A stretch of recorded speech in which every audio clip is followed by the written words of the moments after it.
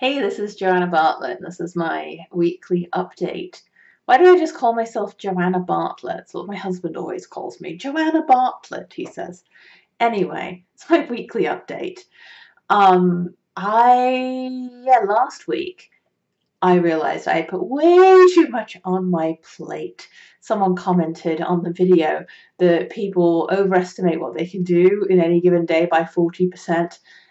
Overachiever that I am, I think I overestimate what I can do by about 100% probably. And so I backed off this week. I wasn't feeling very good at the beginning of the week. Everybody has had a bit of a cold, some kind of bug in my house. Most of us have had some amount of it. Some of the kids have been kind of sick. And I've been refusing to get ill, but I have taken that as a sign of, okay, Joanna, go lay down and rest perhaps. Go do stuff from the couch. So I've been doing that, and I actually got a whole lot of stuff done this week anyway. I got some things done that had been on my to-do list for a while, like being able to add my book images to the sliders on my website, the little, things at the top that show the different books that I have. Got photos taken of the 3 latest books and got those added, figured it out. Yay! I also figured out how to do screen capture and like picture-in-picture face in the corner recording for an online course that I'm putting together.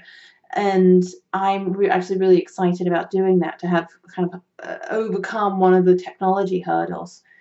So next week after, I don't know when we'll actually record the videos for it, but at some point I can do it now, so that's good.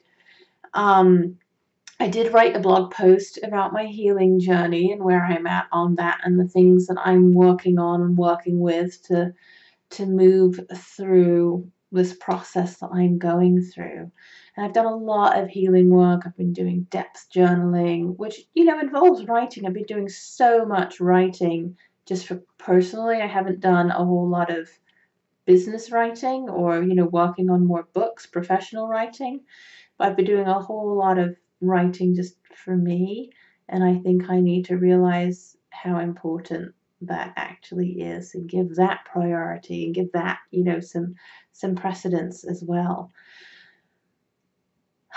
So that's my update for this week. I don't know why I don't have anything planned yet for next week. I want to create some videos both for this channel and my other channel on a light intuition. I did 2 this week. I'd like to do some more next week. I want to keep writing, whether that's blog posts or my journal or my Circle Games book.